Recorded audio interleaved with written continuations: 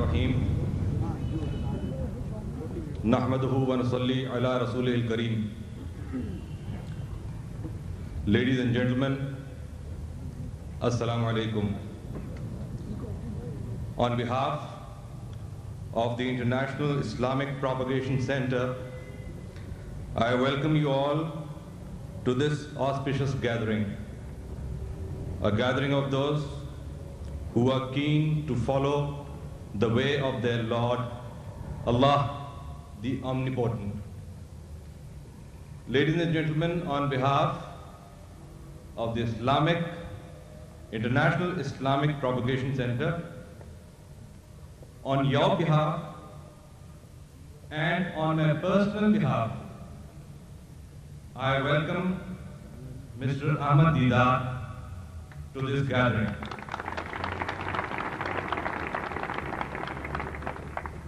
It is a very happy occasion for us to have him amongst us as our chief guest today. To start with our proceedings, I shall now request the founder of International Islamic Propagation Center, Mr. Mohammad Sheikh, to come to the rostrum and recite verses from the Holy Quran. Mr. Mohammad Sheikh.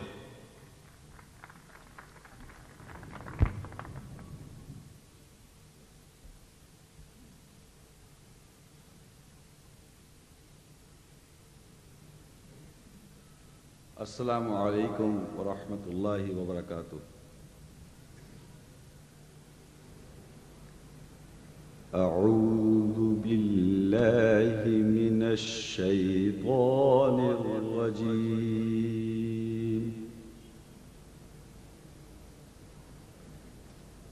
بسم الله الرحمن الرحيم.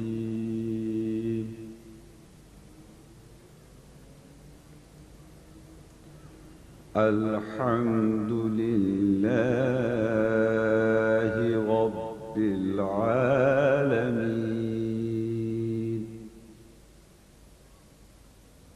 الرحمن الرحيم مالك يوم الدين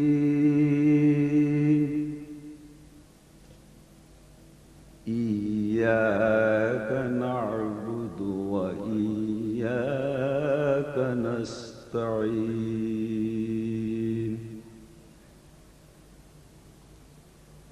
اهدنا الصراط المستقيم صراط الذين أنعمت عليهم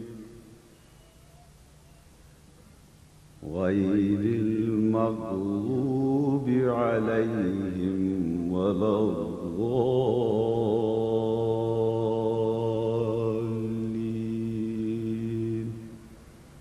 صدق الله العظيم. The translation: in the name of Allah, most gracious, most merciful. Praise to be Allah, the cherisher and sustainer of the worlds. Most gracious, most merciful, master of the day of judgment. Thee do we worship and thine aid we seek. Show us the straight way, the way of those on whom thou hast bestowed thy grace, thou whose portion is not wrath and who go not astray. Thank you very much.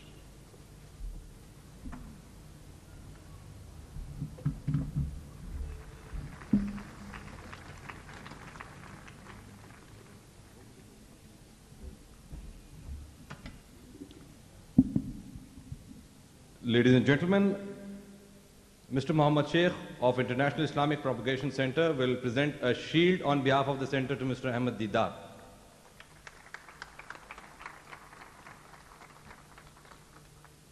On this shield is embossed the insignia of the Shah Faisal Award, which was awarded to Mr. Ahmed Deedat.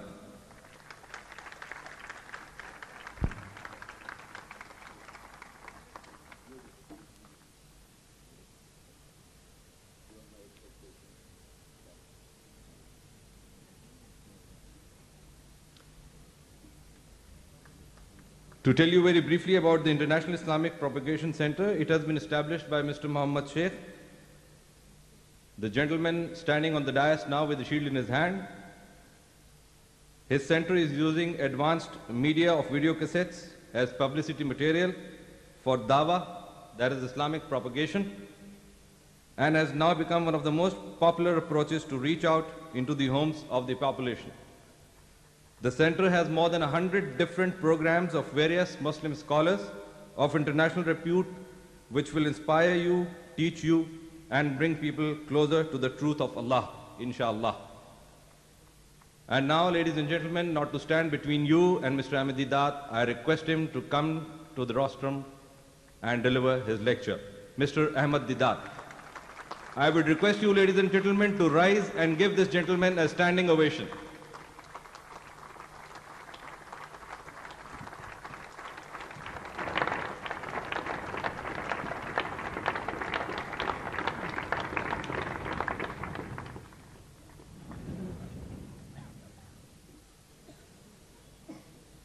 الحمد لله وحده والصلاة والسلام على من لا نبي بعده اللهم يا مفتح الأبواب ويا مسبب الأسباب ويا دليل الحائرين توكلت عليك يا رب العالمين وأفوض أمري إلى الله إن الله بصير بالعباد أعوذ بالله من الشيطان الرجيم بسم الله الرحمن الرحيم وَإِنَّكَ لَعَلَىٰ خُلُقٍ عَظِيمٍ صدق الله العظيم Azim.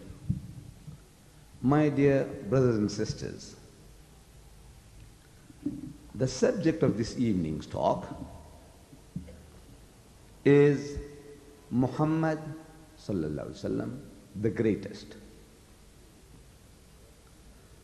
It's an amazing situation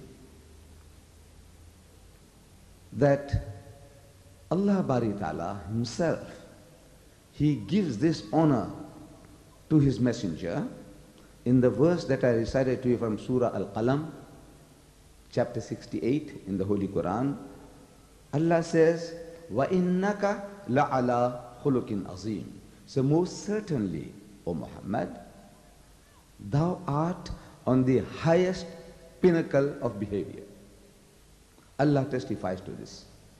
But Muslims, in general,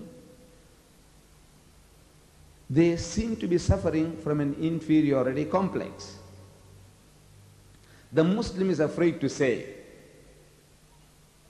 that Allah Bari Ta'ala gave us this Nabi, this Rasul, of the highest caliber.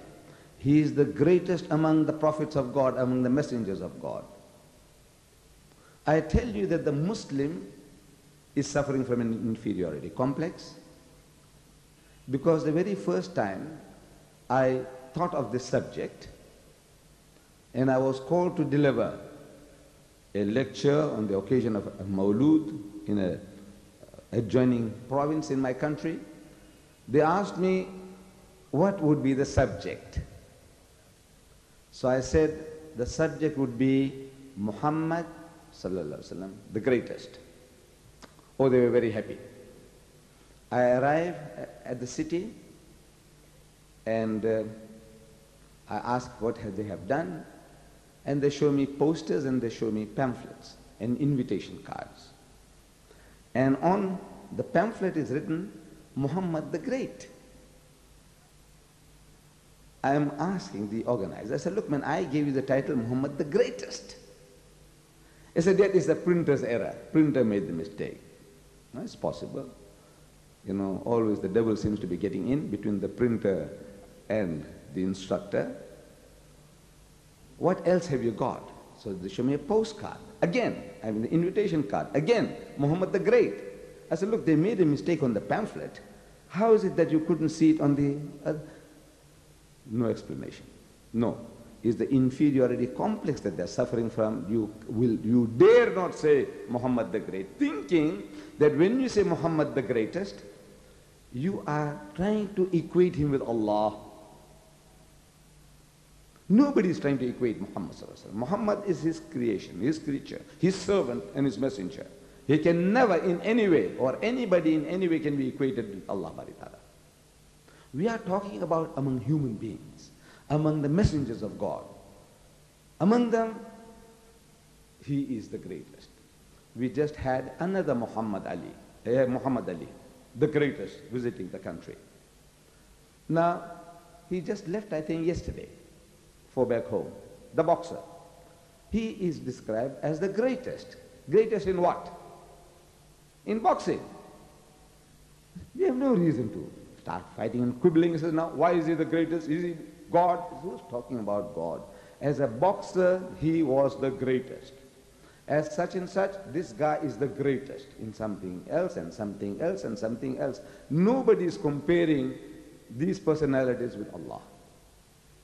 And again, another town, same request, Mr. Deedat, are you prepared to come and talk to us? I says, ever ready.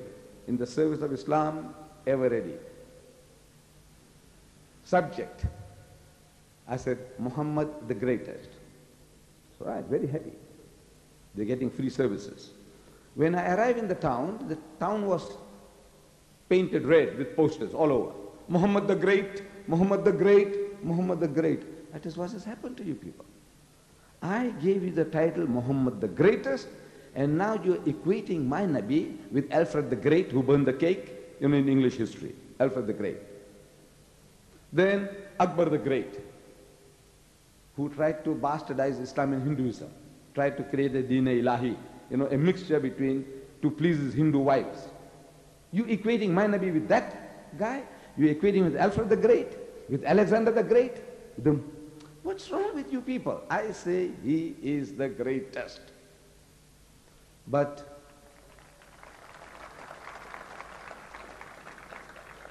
I'm happy that the Pakistani young men, they didn't make that mistake. I hope they don't have that inferiority complex.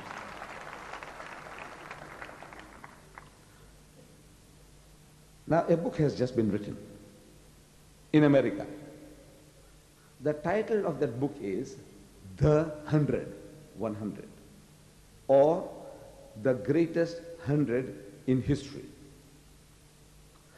This book is written by a certain Michael H. Hart, described as an American astronomer, historian, and mathematician. He makes a research on the most influential men in history from the time of Hazrat Adam alayhi salam up to current times. And he writes in his research, he analyzes different individuals in history, and he gives us a list of his most influential 100. Number 1, so-and-so. Number 3, so-and-so. Number 10, so-and-so. Number 99, so-and-so. He gives his reasons why he chose this and why he chose that. Why he rejected so-and-so. Like Mahatma Gandhi. He's not in the list. But there are people who think that he was a God incarnate, the Hindus of India. So why is it that he was not picked out? So he gives his reasons. He said, you see, this man, he might have accelerated the independent movement that India wanted independence was on. He could have accelerated that movement, or he could have slowed it down by his appearance. He was not the one who won independence for you. He could have accelerated it, or he could have slowed it down. Then his philosophy of ahimsa, passive resistance against the British. He said, you see, in the land where this man was born and where he died, ahimsa is the last thing known to the people of India. They went to war in the past 10 years, how many times? So 3 times against Pakistan. And they had it out with China. I don't know what they're going to do in Sri Lanka now. Allah knows best. But they are ever on the war path. In the land where he said, no strife, no war, no fighting, no killing. They have been killing Muslims by the millions. So, as a person of influence, he has no influence in the land of his birth, no influence. So he puts him 114. 14 after the 100, his list is finished. He closes it and he gives 14 others, and among them he puts him number 14, 114. That means he doesn't come in his list of 100. Now what about his number 1? His number 1, you'll be happy to learn, he puts our Nabi Kareem sallallahu alaihi wasallam, number 1, Muhammad. It makes us happy that a Christian in America publishes a book of some 472 pages, costing some times back about $15, must be costing more now, $15. And this man is going out of his way to provoke his people. He is going out of his way to provoke his readers. His readers will be the nominal 220 million American Christians and some 6 million Jews. The people who will buy his book are Christians and Jews. And he's telling them that Muhammad is number 1 and the Lord God of the Christians, Americans, Jesus Christ is number 3. Amazing, amazing situation. That this man of the opposition that people have been looking down upon, he is the most influential man in history, and Jesus Christ, his own Lord and Savior, number 3. I say, account for that. Why would an American in America go out of his way to provoke his customers? Because the businessmen know that the customer is always right. If you want to do business, you don't provoke your customers. You try and appease them somehow, make them feel that they are in the right, and you sell what you want to sell. But this man is actually going against the will and wishes of the Christians and the Jews. Hardly any Pakistani, I don't think there is a Pakistani here who has that book, The 100. You have, mashallah. How many? Oh, I didn't know. Alhamdulillah, alhamdulillah. I'm very happy. See that at least there are a score of people who have the book. So you can still verify. So look, Deedat is not pulling a fast one on you. There are people who know about it. So why does he do that? So some cynics, people, who always have something to say, the last word. He says, the Arabs, they must have bribed this fellow. Look, they're squandering millions on things. One of our dear brother, his wife, she was sailing around the Mediterranean with Rudolph Churchill, the son or the grandson of Winston Churchill, in the Mediterranean. And this brother of ours, he was spending $30,000 an hour for his wife to see color TV on her yacht with her boyfriend, with a lover, in the Mediterranean. $30,000 an hour to have it specially beamed onto the yacht or around, the satellites. She could have seen black and white, picked up from Rome or from France somewhere. She can pick up black and white, but that wasn't good enough for her. She must see it in color with her boyfriend, with her lover. And this Muslim brother of ours was spending $30,000 an hour. An hour, $30,000. You just count them in how many rupees, I don't know. So if they can squander money like that, why can't they give Michael H. Hart, say, here's $10,000 for you, say a few good words about my Muhammad. I say it's possible, but not probable, that it will enter the mind of our brethren to do a thing like that. It's possible, but not probable that they could do it. Another of our brother, he goes to the Australian waters to do big fish hunting, what they call blue marlin. Blue marlin is a game fish. If you hook it, it gives you great battle. It takes hours before you can subdue that fish. And it leaps out of the water as if it's flying out of the water. And it goes in again, and you pull and you try, and it gives you real battle. Blue marlin. So he went to catch blue marlin, one of our brothers. And he didn't catch anything. But when he was finishing off, he gave those people who were helping him to put the bait on the hook, baiting the hook, for him to throw into the water. he gave them $2,000 each. Tip, tip, tip. $2,000 each. If our brothers can spend money like that, why can't they give, say, 10,000 to Michael H. Hart or people of the kind? Say, look, man, here's 10,000 for you, man. Say a few good words about my Muhammad. I say again, it's possible, but not probable. When we start in the Times magazine, July 15, 1974, there were a series of essays under the heading, "Who are history's great leaders?" Different people were asked to give their opinions, and each according to his light, according to his understanding, according to his experience, he gave his hero. Some said in that series, Mahatma Gandhi. Some said Confucius.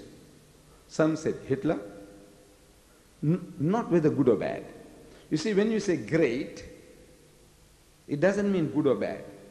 Great in the sense of moving people. Doesn't necessarily mean. When we say a great earthquake took place in Quetta some many years ago, great, it was 8.4 on the Richter scale. We don't say great earthquake, it means good earthquake took place. It means big, tremendous havoc, it took place. I think around the 30s in Quetta. Yes, 35. Then the Great Fire of London, demolished the whole London, I think almost the whole thing was burnt out. The Great Fire or the Great Plague doesn't mean very good plague and very good fire. It means big, big. So, say Hitler. Somebody say Hitler, some said Mussolini. And on, each according to his knowledge about the person. Among all these contributors, philosophers, psychoanalysts, historians, mathematicians, military men, there is one Jules Masterman, described as a United States psychoanalyst. Psychoanalysts, people who analyze people's minds. This man most probably was looking for lunacy in the man. People talk about Muhammad, that there are some 1,000 million Muslims who believe in this man as somebody really worthwhile following, a messenger of God, an example, a perfect exemplar. He said, now let me see whether there was any indication, any signs of lunacy in the man. This is the job of the psychoanalyst. When he sees a genius, he's looking for lunacy. Because they say the difference between a genius and a lunatic is a very thin fringe, very little difference, Just a little off, you can be seeming to be very clever, but the guy is a lunatic. So he's looking for lunacy in the man, in our hero. But he makes a discovery. He says, no man, this man was the greatest leader of all times. And he just doesn't say that. The others are just giving their names. Some said Moses, some said Jesus, some said Mohammad, but this is no. Before we confer greatness upon any individual, we must first find out what we are looking for in the man. As I said, Muhammad Ali, boxing. It's a Gary Player in my country, golfer. Ghulam Muhammad Gama, one of the champion wrestlers of ours in the Punjab, the heavyweight champion of the world. I don't know whether you know that, in his heydays he went to London. And Zbyszko was the world champion then in Europe. Our Ghulam Muhammad Gama floored him in 2 minutes. And then there were about 30 Japanese wrestlers there in London at the time, some tournament taking place. And Ghulam Muhammad Gama, he challenged them all. He says, all 30 of you in 1 hour. I give you 2 minutes each. Line up and you come into the ring. 2 minutes, 2 minutes, 2 minutes. He says, shh. The whole lot, just finish you up. They didn't take him on. Great, you see, great wrestler. I would consider, if you look at it in history and if you can analyze all the wrestlers that you know, the heavyweight champions, as a Ghulam Muhammad Gama, #1, the greatest. But that is in wrestling, not in boxing. So, and on and on. So this man, he says, now before we confer greatness upon any individual, we must first find out what we are looking for in the man. And he says, number one, whoever that person is, number one, he must provide for the welfare of the led, the people he's leading. He's interested in their welfare. Not in creating milking cows for himself, what I can get out of the people. Like Reverend Jim Jones in Jonestown, Guyana. Reverend Jim Jones. You see, he had created, we'll wait for the azan, and after the lecture, inshallah, we'll make the salat. We'll just wait for the azan to be over. Shall we? We'll wait.